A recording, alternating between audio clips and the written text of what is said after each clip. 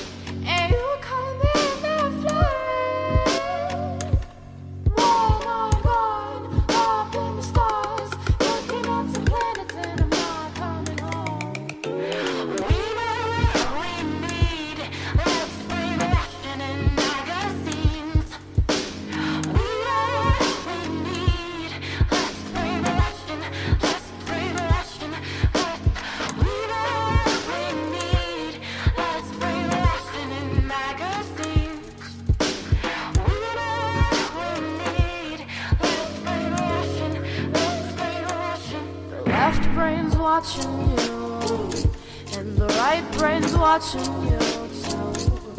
Harmony's supposed to be where all of us strive to get to. But what happens when the road is turned? What happens when your love is burned? Right in front of your eyes, and your life is on fire.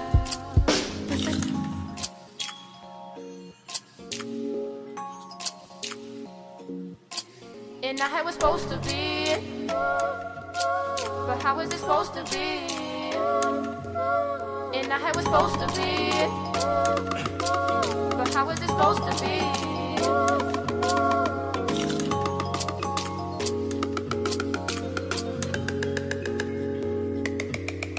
You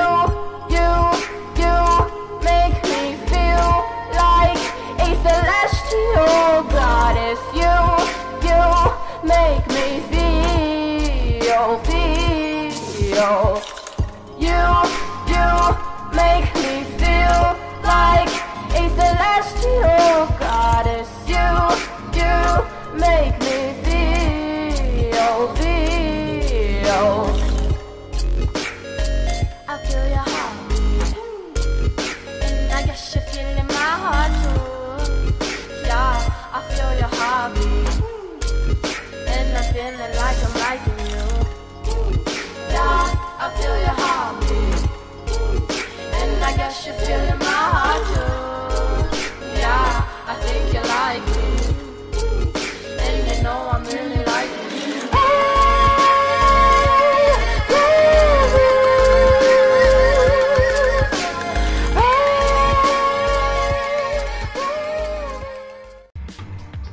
Alright, the first thing I want to talk about is the flat Earth eclipse. And right there we got the sun in its large and smaller orbit. And the moon has a similar orbit where it has a small orbit inside a large one that goes around the flat Earth. You can see along the edge the Arctic Circle, and the way this is put into the flat Earth theory is it kind of negates the effect of a lunar eclipse, and I'm gonna get into that from one of the founders of the flat Earth movement in just a second. So there we go. This is how they explain a solar eclipse happening. Right there.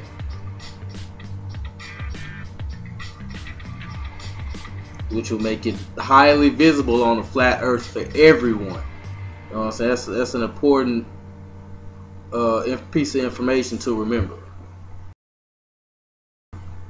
Now, getting into the Tedic astronomy book written by a guy named Parallax.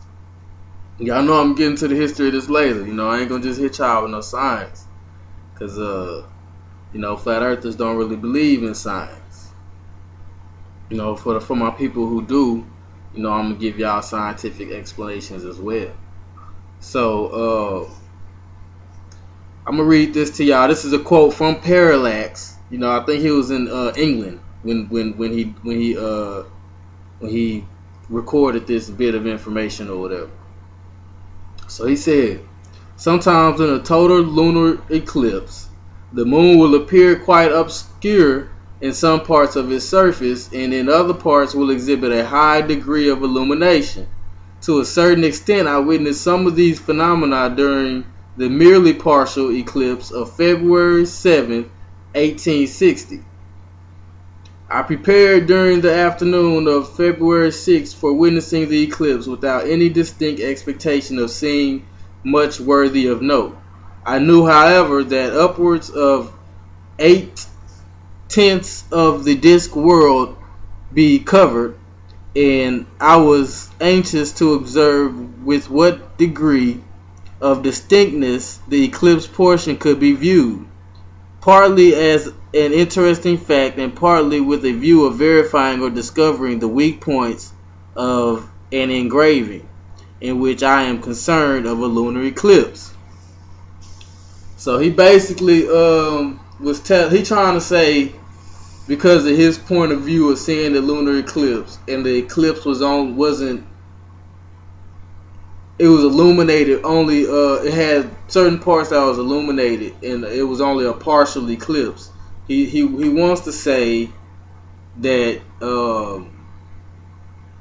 he goes on to start talking about how it's not really the earth covering it, but it's like there's a disc up there too. You know what I'm saying? It's supposed to be a disc in the sky, or it's coming from the sun going so far away where it's no longer reflecting light. He got a lot of explanations, but let's just get to ours right now. The elliptical path of the moon around the Earth intersects the elliptical path of the Earth around the sun twice every lunar month. The intersecting points are called lunar nodes. A solar eclipse occurs when the moon passes between the Earth and sun at a lunar node. The moon blocks the sun's rays, and the moon appears black with a halo around it. A lunar eclipse occurs when the moon passes behind the Earth at a lunar node. The Earth casts a shadow on the moon. Now, he really didn't understand the visibility aspect, that it was dependent on where you are on the earth, or how much of the exposure you may see. Like, whoever's right in front of that lunar eclipse is going to see the complete eclipse, or at least 98% of it. Now, if you're far east or far west of that eclipse, you're going to see the side of the moon. You know what I'm saying? So you're going to see the side that's not shadowed by the earth. And that's just common sense. You know what I'm saying? You can go back to this diagram and verify that. Now, if we're going off the flat earth theory, and since the eclipse happens on the very edge of the Arctic inside this dome, no matter where you are on the flat earth, you will see a complete eclipse. Now let's get into how I know the visibility is different. Now, the moon appears inverted from northern and southern hemispheres. So we're going to go from Seattle to Perth. Now, you can see here that the orientation of the moon will be completely different. And this is how we know he didn't, Parallax didn't explore the earth before making these claims. Now, the stars appear to rotate counterclockwise around the North Star Parallax. Stars appear to rotate clockwise around the Southern Cross. So here we got in Chile, and you can see the slow movement of the stars in one direction. Then we go to the other side of the planet, and it's moving in the opposite direction.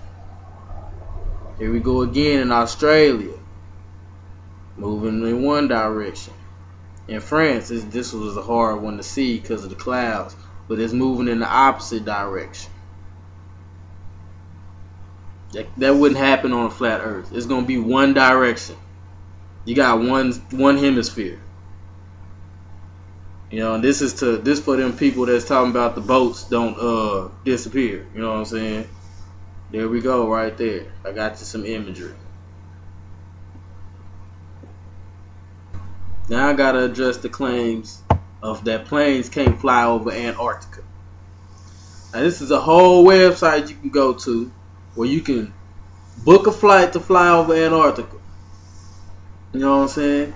And it's true that commercial planes don't fly over Antarctica. You know, it makes no sense for them to do that. You know what I'm saying? So it's stops you can make on the way. Like there's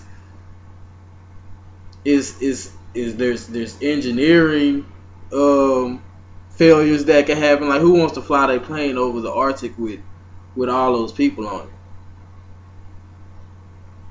Especially if you can make more money going a long way. You know what I'm saying? You know how that shit works. But excuse me, I'm trying to do this without cussing. Somebody was complaining about me cussing over video. You know what I'm saying? But this is a website, Antarctica in a Day. Sightseeing flights over Antarctica from Australia. You know what I'm saying? Get your coins together, flat earthers, and go check it out. You know what I'm saying? Ain't nobody flew off the planet yet on this tour. You know what I'm saying? I'm pretty sure it would have made the news. So we operate one-day sightseeing flights over Antarctica, departing from Australia every summer. Taking around 12 hours, the flights are the easiest way to view this great white continent. No passports are needed, and you are kept warm and safe with a glass in hand while our privately chartered Qantas 747 glides effortlessly over the scenery. You know what I'm saying? You can book your flight today, flat earthers. Book your flight. You know what I'm saying? So let's go back and check out the flat earth map right quick. You know what I'm saying? Because according to them, Antarctica covers it's a barrier going around the world. You know what I'm saying? So they flying around the world in 12 hours in a 747. You know what I'm saying? That boy got to be souped up to fake something like that. They going that fast and they flew off the planet yet? Shoot, man, tell me something. I don't know. But let's look at this.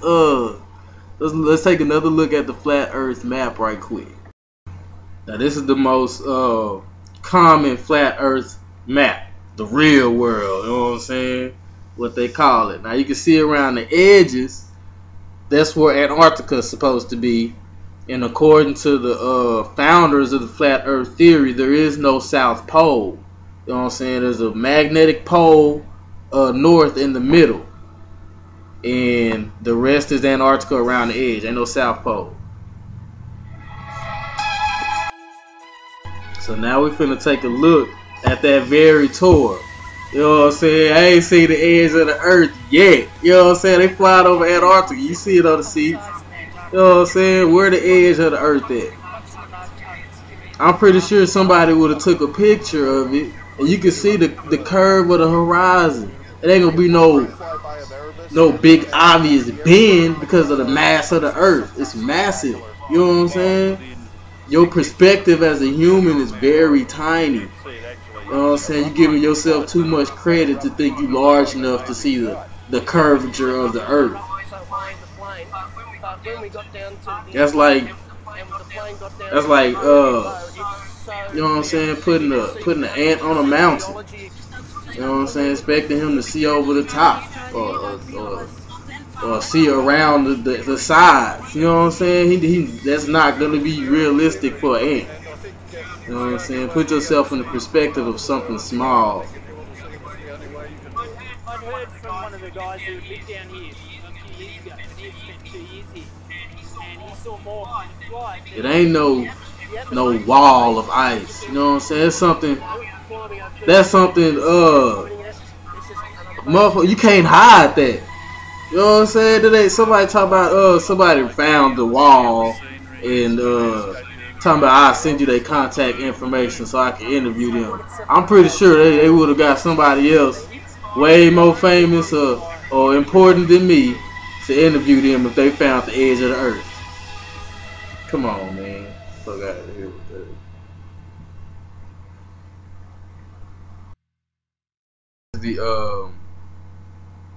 The day and night of the flat earth.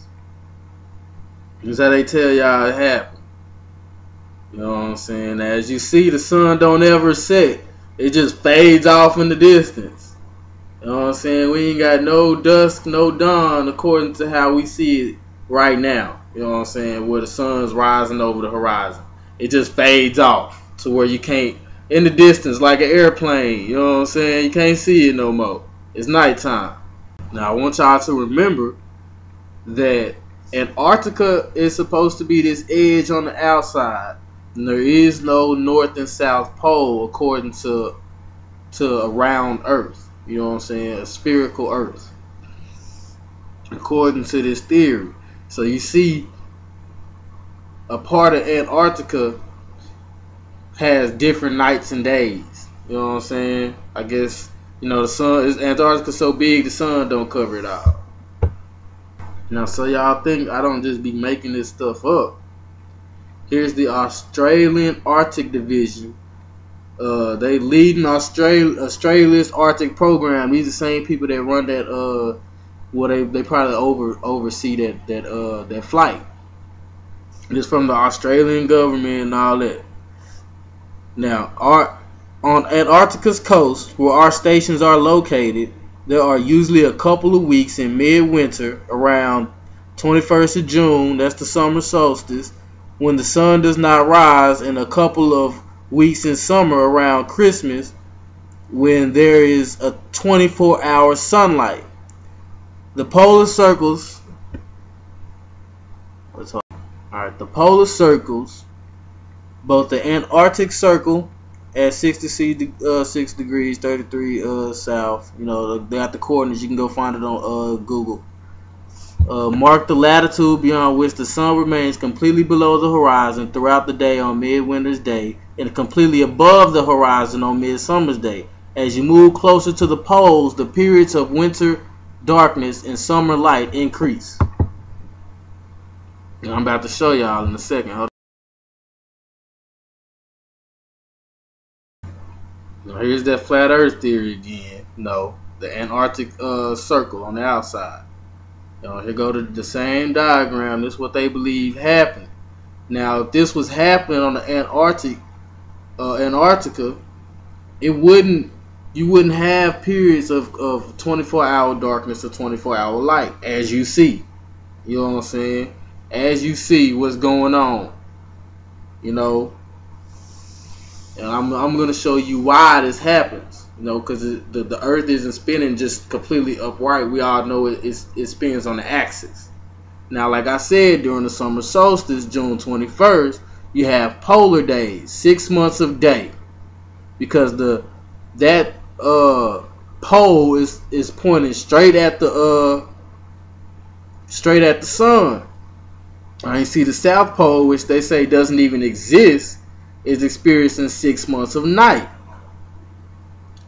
And this is in the middle you have the times that I mentioned. That the closer you get to the poles, the times vary. So I can show you better than I can tell you. You know. Now here I'm about to show you a 24-hour time lapse of the 24-hour sun in Antarctica. You know what I'm saying? Since people think it's always a game, anything I talk about, I'm gonna prove it. I'm gonna show it to you every time. You know what I'm saying? So this is sky-based Antarctica. You got the latitude, you got your directions. Google Earth it. Flat Earthers, Google Earth it. Flat Google Earth it if you want to.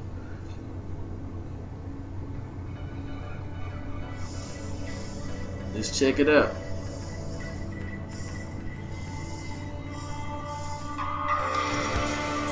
Got the clock right there and everything for you. Now, according to the flat Earth theory, this is almost how you should experience day and night, all the time. You know what I'm saying? Besides the sun going off further in the distance, because it ain't no setting.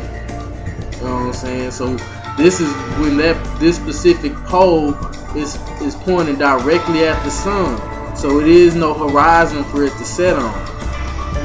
This is how we would experience day and night on Earth, on a flat Earth.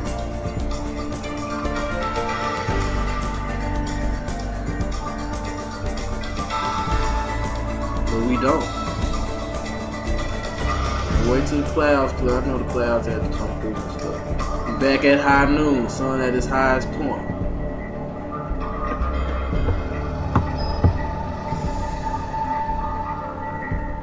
That's the camera they use, and you can see it following the sun across the sky. We ain't gotta fake it. You know what I'm saying? We ain't got fake diagrams like the flat Earth. Now, with that being said, here is the flight paths. This is something you can look up. You know what I'm saying? You can look it up. Now, there's supposedly no flight path. You know what I'm saying? From South America to the tips of Africa, and you can obviously see there is. You know what I'm saying? There's a few going across there. You can see them. Again, you can do this. You can look this up yourself. You know what I'm saying? We ain't gotta fake it. You know what I'm saying? We ain't gotta fake it at all. Flat earthers, you know. So this is what y'all believe. You know what I'm saying? This is how long that far away is. So this is why they need y'all to believe that. That's the same flight. This is the same flight, and it's 5 times longer on a flat Earth map. This is why you gotta believe that's not possible. You know what I'm saying? You gotta lay certain bait for people to believe stuff. You know what I'm saying? You're not going back to research it, obviously. Now, with that being said, I'm going to get into the true history and the way I like to debunk things. You know what I'm saying? You know, conscious community love history. They love their facts. I don't know why they love the flat Earth theory, though. You know what I'm saying? They also believe satellites not up there. You know, there's a lot of people who go say this video I'm playing from a satellite is fake, showing night and day. from the edges of space. But hey, you know what I'm saying? We don't see no sun going in circles around a flat plane. You know what I'm saying? It flew over the Arctic a second ago. I'm just saying. But we finna get into the historic part of this. Where did the flat Earth come from? Who was the founders? Who was pushing it? You know what I'm saying? Matter of fact, we could start off with nah, we ain't gonna start off with parallax. We're gonna ease into that. We're gonna ease into Mr. Parallax. You know what I'm saying? He wrote a whole book on it. Now we about to get into the reading section. So for my people who don't like books and information and researching, which is mostly flat earthers, you know what I'm saying, you might as well cut the video off now, because the rest of this is going to be straight historic information on the flat earth movement. Now, I got this from one of our brothers, Allah L and Prince Namer, whatever, you know what I'm saying. They did their thing with this book. I quoted them a couple of times. I got another source from this book, from the next page, you know what I'm saying. I'm gonna read right after this, you know, but it ain't as long. This just this gives us a good background on flat Earth history, and I'm gonna go into deeper into it. This is just an overall summary. The flat Earth movement is a religious movement based on European interpretation of the Bible, mostly King James Version, 1611 ACE. Modern flat Earth hypothesis originated with the English writer Samuel Robotham This well-known northern surname is of Anglo-Saxon origin. 1816-1884. Based on his conclusions derived from the Bedford Level experiment, Robotham published a pamphlet called Zetetic Astronomy, which he teaches that Earth is not a globe. The hypothesis is in which the Earth is flat disk centered at the North Pole and bounded along its southern edge by a wall of ice, with the sun and moon 3,000 miles and the cosmos 3,100 miles above Earth. He also published a leaflet entitled The Inconsistency of Modern Astronomy and Its Opposition to the Scriptures. So he was doing all this just to combat science with the Bible. And a lot of people, that's the conscious community's first argument, you know what I'm saying, is why would the people who gave us religion give us the right science? Well, here you go. This is the person who is pro the religion y'all against and gave y'all the science of flat earth. You know what I'm saying? So where's the contradiction? You know, y'all pointed out to me. You know what I'm saying? Maybe I'm struggling seeing what's going on here. You know what I'm saying? But where did I stop at? Okay. Well, he was opposition to the scriptures, the King James version, blah blah blah, which argued that the Bible, alongside our senses, supported the idea that the earth was flat and immovable, and this essential truth should not be set aside for a system based solely on conjecture. So at the end of the day, the European is at it again, trying their best to teach all their theories as if they are a fact based on the gods of Europe called Christianity or the Bible. This is the same people who gave us that book and then gave us nothing but hard times, hunger, nakedness, and out of doors.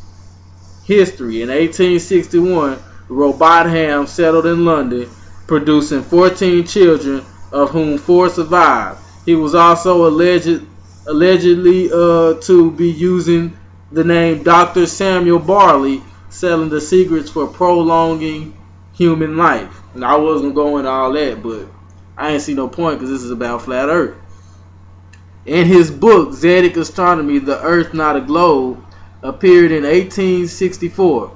After Robotham's death, Lady Elizabeth Blunt, we're going to talk about her later, founded the Universal Zetetic Society, which attracted thousands of followers, published a magazine entitled The Earth Not a Globe. Reviewing remained active well into the early part of the 20th century.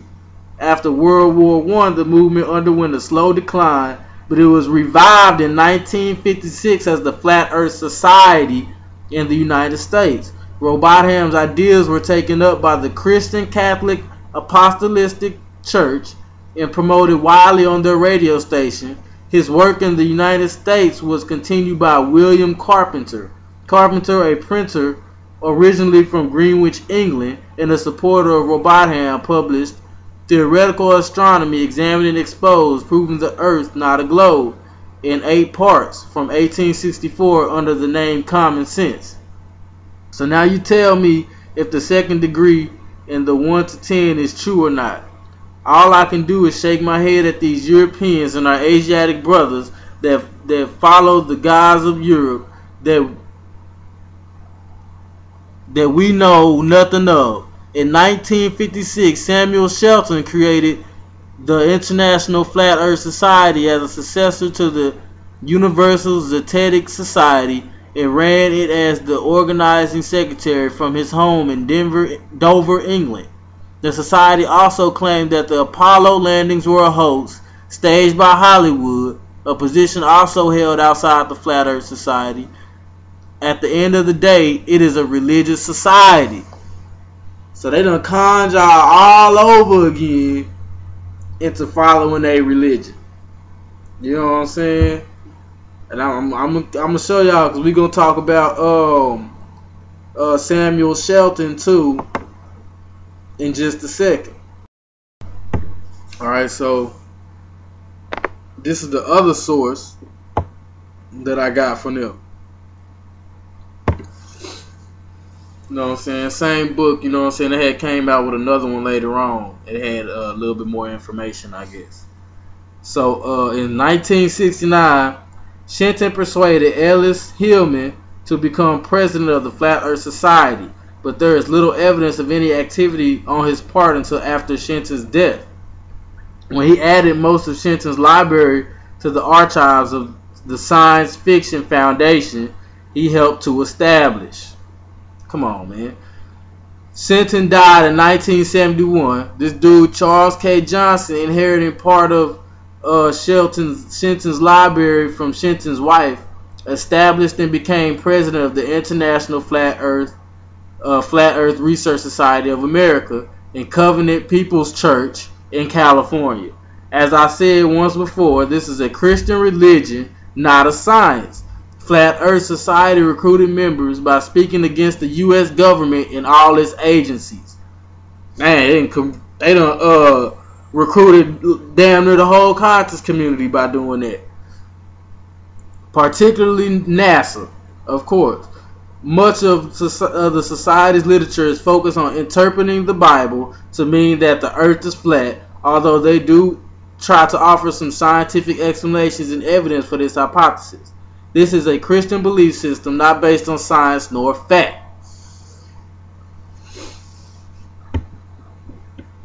This here right here just to be a little funny. If you're ever feeling really stupid, remember that many people believe in this book.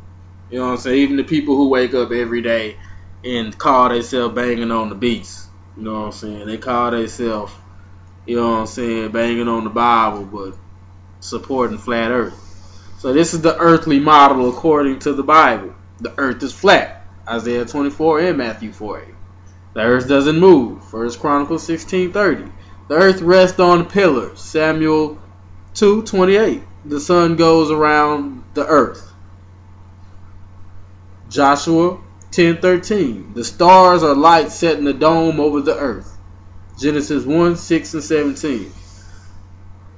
That's almost the complete foundation of the flat earth movement. This is what y'all supporting. I mean, I don't see you gotta laugh at it sometimes. Now this is the first major name we ran into in the historical facts. Samuel Robotham. You know, I'm gonna read you a little background on him. You know, at the end it says he's an inventor. You know, he was the English inventor who wrote Zedic Astronomy, Earth Not a Globe, under the pseudonym Parallax. That's a pseudonym is a fake name. Cashing in on public skepticism towards the rise of scientific rationalism and its attack on biblical authority, Samuel Burley Robotham took the pseudonym Parallax, christened a new school of Zedic astronomy, and toured the country lecturing on his flat earth theory, much to the consternation of the astronomical establishment, as well as inventing fireproof starch in a light-preserving cylindrical railway carriage. Parallax spent his time arguing that the earth was a stationary disk. The earth was only 400 miles the sun, was only 400 miles from London, and the disappearance of ships over the curved horizon was just a trick or perspective in refraction. Parallax was a showman, but his disciples took up his zetetic beliefs with the relish of the truly deity fundamentalists.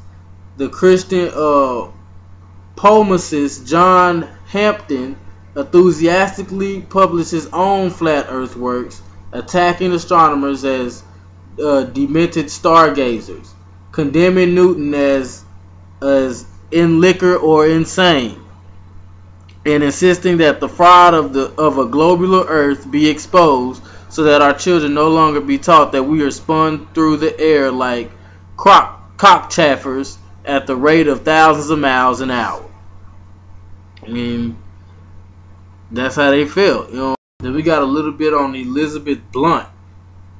Now at the bottom it says Lady Elizabeth Ann Blunt, Maud Blunt, established the Universal Zetetic Society in 1893, but ended her days writing pamphlets on sex that included accounts of hermaphroditism and Adam's bisexuality. You know what I'm saying? So these people, y'all, this is one of the founders to your flat earth theory. Now, I got this out of Flat Earth, the history of an infamous idea. You know what I'm saying? My sources don't be biased all the time. It was not to be the case, however, for 2 years after his demise, talking about the dude that was running it before, I forgot his name. The Flat Earth campaign was revived by Lady Elizabeth Ann Moe Blunt on a much grander scale than before.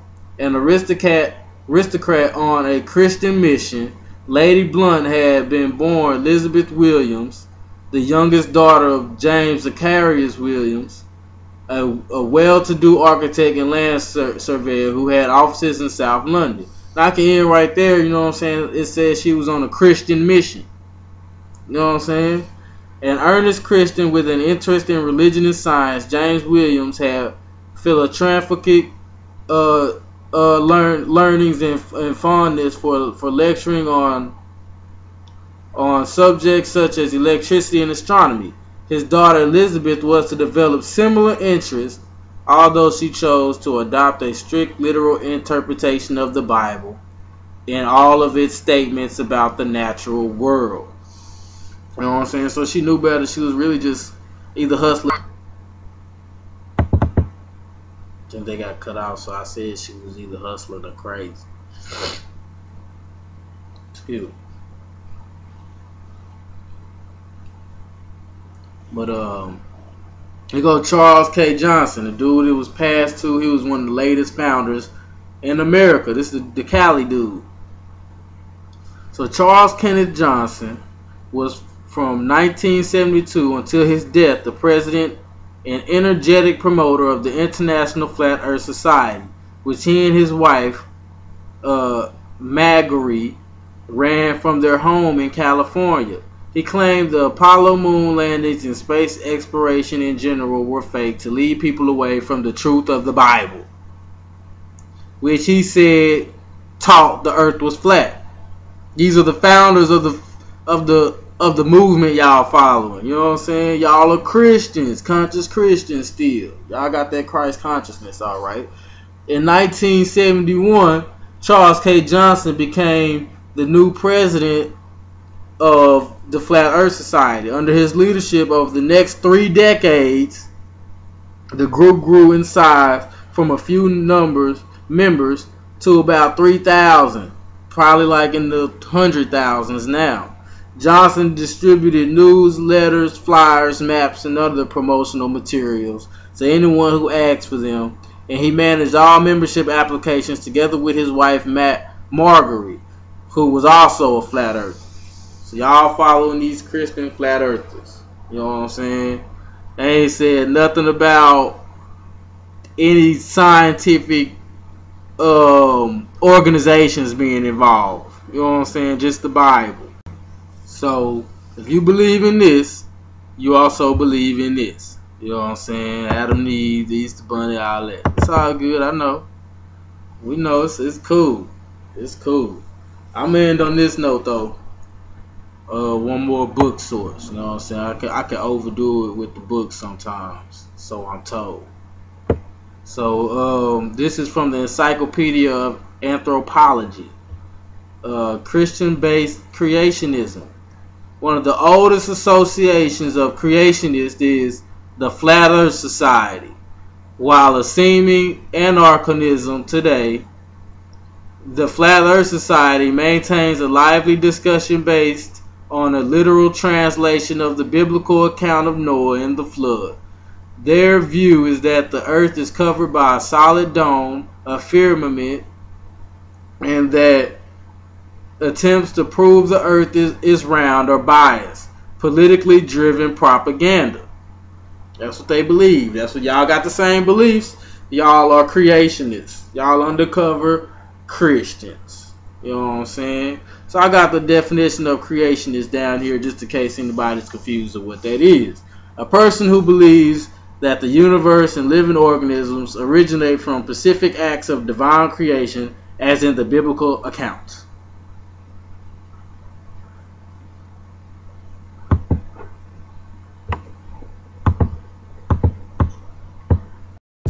I want to thank y'all for watching this video.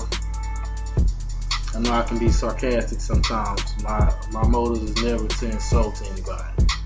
It's just to get my point across. I debunk a lot of information because I want to see our minds liberated from the lies that's pushed into the conscious community in some way, found its way in. You know what I'm saying? I want to thank everybody who watched this video to the end. Subscribe to my channel and be looking out for more videos.